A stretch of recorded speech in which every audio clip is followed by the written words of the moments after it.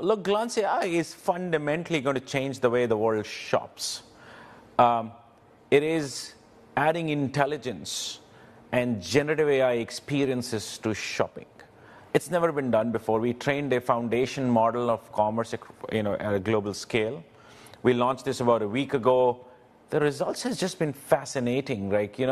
When you bring in generative AI experiences to shopping, it changes the way you and I would shop, because unlike the existing shopping experience where you see a product, what generative AI does is you see the product, but it actually brings the product in a spatial element with you in it, right? So therefore now you can see. Traditionally, all of us would go into a trial room to try products. Well, generative AI can actually do two things. One, it tells you what looks good on you, then shows it onto you, and then tells you where to buy it from. All of these three things is done in a single click of a button. That's the level of intelligence Glance AI brings to commerce now, and we believe it's going to change the way the world shops. And consumers, we have about 1.5 million users in the United States. Consumers are absolutely loving it. They're not just engaging, they're obsessed. We are seeing every consumer generate about 18 commerce experiences a day, use Glance AI for almost 20 minutes a day, and 40% of them are starting their shopping journey from a generative AI experience. And nobody else is doing this? Nobody in the world yet has done this. This is proprietary? That is correct.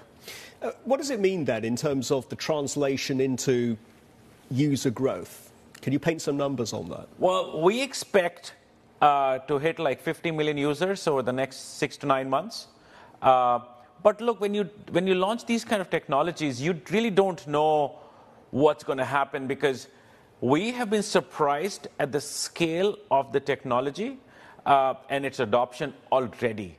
So some of these things just go through the roof, and we would just be excited about where it finally lands.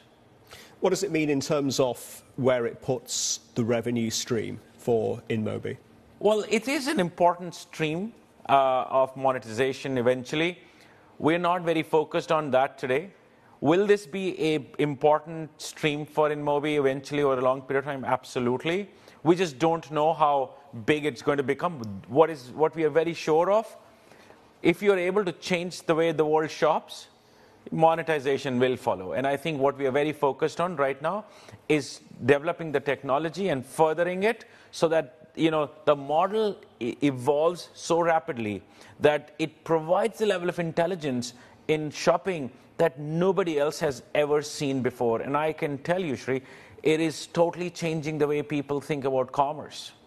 And does this dovetail into the premiumization of the consumer in India, into financialization, into this entire quick commerce narrative? And I would imagine that lends itself very neatly to all those drivers. Well, so two parts. Part one, the platform is launched in 140 countries. So we're not just in India. We have also launched in India, but 140 countries. Most of our users today are actually in the US. All right, that's one. Second, just specific to your question in India, yes, of course, it kind of fits we are not competing with anybody. We are a technology layer on top of all the experiences of e-commerce that exist in any part of the country, also in India. I know that the government is actively promoting Tier 2 cities. Where does InMobi see the most fertile ground to capture new talent, to build out innovation hubs and grow the business?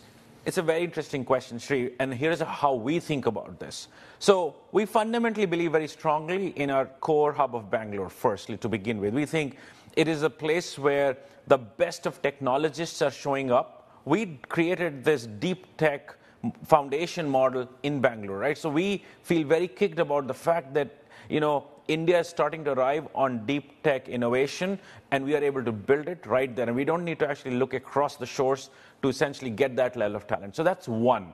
Second, we actually believe India is going to evolve itself into a two-tier model. The tier 1 cities like Bangalore will kick in for high-end work, but the tier 2 cities like Lucknow, Indore and Jaipur and all of these places are also going to kick in, because you know what, the new talent does not necessarily want to move from their hometown to the bigger metros. And they are very talented. So we recently opened our office in Lucknow, which I would have never thought a few years ago that, as InMobi, which is a technology company, would ever go down the path to open one in Lucknow. But we went there. We were extremely excited about what we saw, the talent, the depth, the desire to actually stay there, and the hunger. The hunger of India has now actually percolated from the big cities down to the smaller cities. And I think companies like ourselves and many others are going to leverage that quite a bit. Commerce Minister Piyush Goyal was talking about India's tech ecosystem, how it needs to step up and provide better quality, higher paying jobs to recent graduates and younger job seekers. Is InMobi part of that solution? We think, look, we are very deeply involved in creating deep technologies. We need talent in India, and we look for talent in India, and we think we are a very strong provider of high-quality talent and a strong payout, to them at that point of time. So yes, InMobi is in hiring mode? Absolutely. Can you give us a strategic roadmap and perhaps a rationale for an InMobi IPO and when that could happen? Look, I've been hearing October. You've been hearing October. I would say we are very kicked about being a public company. Look, for any entrepreneur, for anyone who starts a company off, it is an important aspect to essentially go out and become a public company. We would be very keen to be one. We are deeply thinking about that topic. An evaluation of between $8 and $10 billion. Does that sound right? I would let the market decide those things. Okay. Is there any substance to reports that you're in talks with private credit funds to raise $500 million? Well, there are so many conversations we have. We are a large enough organization where we do try to do many, many things. So we're in conversations for a variety of things with a variety of capital partners. We have a lot of capital partners. So I wouldn't necessarily put anything specific against that claim, but we have a lot of conversations happening all the time. And one of those capital partners is SoftBank, 40% stake in InMobi. Are there any plans in the conversations that you've had with Masa-san to raise that stake? Well, they're close partners to us. We are trying to figure out things in the future.